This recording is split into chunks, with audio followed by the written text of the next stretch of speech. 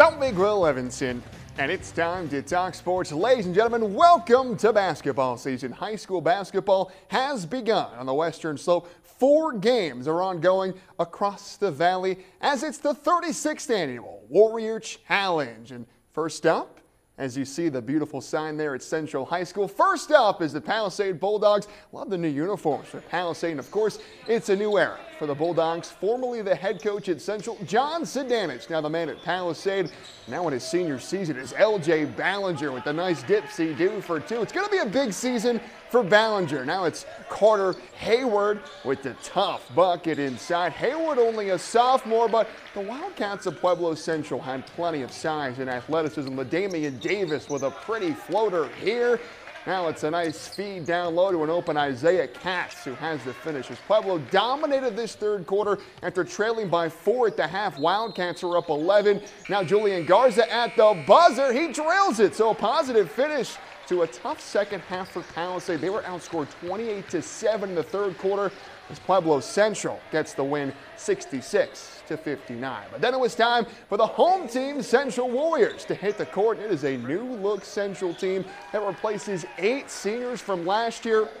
Perhaps the sophomore Riley Hoyt is one to step up this season. A new head coach for Central, former Colorado Mesa basketball player Rod Pierce, hoping to lead the Warriors to a win in Game 1 as Central takes on a tall Lutheran Lions team in the first bucket of the season.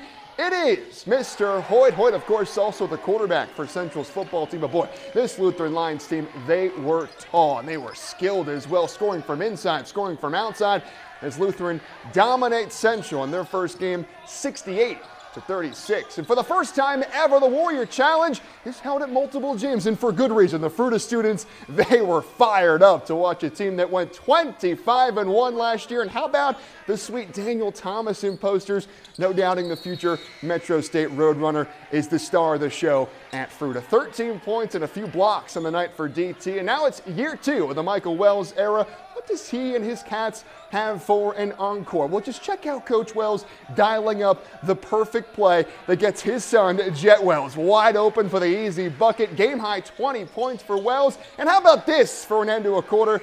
A rejection by Stone Carver as the Cats do it on offense and on defense as Fruita dominates Horizon 54-35 in their first game of the season. Meanwhile, the Grand Junction Tigers played the first basketball game ever in their new gym, but just as I arrived, this one went final as Grand Junction falls to a very talented Monarch team, 64-41. But it wasn't just high school basketball. We had some college action as well, as both Colorado Mesa men's and women's teams see their 4-game win streak snapped at the hands of the Mountain Lions of UCCS. Boy, an absolutely jam-packed night of hopes. And folks, basketball season is just getting started. But that's all my time for sports.